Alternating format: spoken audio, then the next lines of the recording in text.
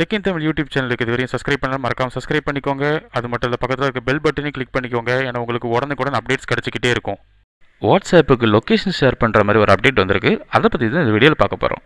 நான் அருண், டெக் இன் தமிழுக்காக.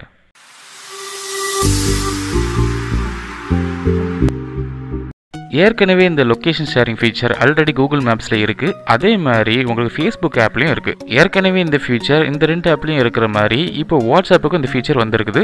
ஸோ இதன் மூலமாக நம்ம என்ன செய்யலாம் கேட்டிங்கன்னா, நம்ம கரண்ட்டாக இருக்கிற லொக்கேஷனை நம்ம ஃப்ரெண்ட்ஸுக்கு ஷேர் பண்ண முடியும். இந்த அப்டேட் நிறைய ரீஜன்ஸில் ரோல் அவுட் பண்ணிட்டாங்க. அதனால் ஆண்ட்ராய்டில் கூகுள் ப்ளே ஸ்டோர்லேயும் அது மாதிரி iOSல ஆப் ஸ்டோர்லேயும் அப்டேட் வந்துட்டு இருக்கும். ஸோ விரைவில் வந்துட்டா இல்லையாங்கிறத செக் பண்ணி பார்த்துக்கோங்க.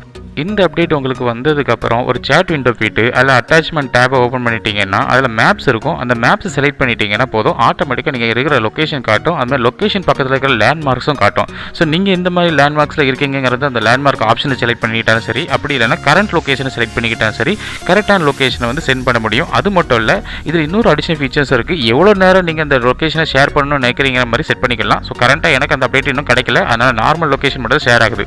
ஸோ இந்த அப்டேட்டை பொறுத்த வரையும் நீங்கள் எவ்வளோ நேரம் அந்த அப்டேட் வந்து உங்கள் ஃப்ரெண்ட்ஸுக்கு காட்டணும்னு நினைக்கிறீங்களா? உதாரணத்துக்கு நான் 2 மணி நேரம் மட்டும் என் லொக்கேஷன் ஷேர் பண்ணணும்னு நினச்சினா 2 மணி நேரங்கிற டைம் ஃபிக்ஸ் பண்ணிவிட்டு ஷேர் பண்ணிட்டீங்கன்னா போதும். 2 மணி நேரத்துக்கு அப்புறம் ஆட்டோமேட்டிக்காக மறைஞ்சிரும்.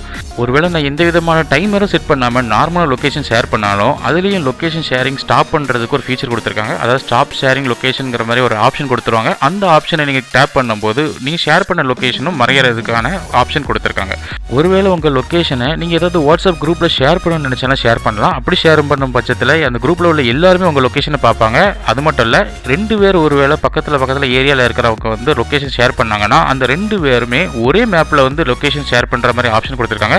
ஸோ இந்த ஃபீச்சர் மூலமாக நீங்கள் குரூப்பில் வந்து உங்கள் லொக்கேஷன் ஷேர் பண்ணும்போது நிறைய பேர் ஷேர் பண்ணுறாங்கன்னா ஒரே மேப்பில் அவங்க ஃபோட்டோவோட லொக்கேஷனை ஷேர் ஆயிரும். ஸோ இது ஒரு இன்ட்ரெஸ்டிங்கான ஃபீச்சர்னு சொல்லணும். ஸோ இந்த அப்டேட் விரைவில் வர இருக்குது, நான் ஏற்கனவே சொன்ன மாதிரி. ஸோ ஒருவேளை உங்களுக்கு கிடச்சிருந்துச்சுன்னா கீழே கமெண்ட்ஸ் பண்ணுங்கள். அது எப்படி இருக்குங்கிறதையும் நீங்கள் இது கமெண்ட்ஸில் தெரிவிக்கலாம். இந்த வீடியோ உங்களுக்கு பிடிச்சிருந்துச்சுன்னா மறக்காமல் லைக் பண்ணுங்கள், ஷேர் பண்ணுங்கள், கமெண்ட் பண்ணுங்கள். அது மட்டும் சேனலை மறக்காமல் சப்ஸ்கிரைப் பண்ணுங்கள். ஏன்னா இது போல் இன்னும் பல டெக் வீடியோக்கள் வர இருக்குது.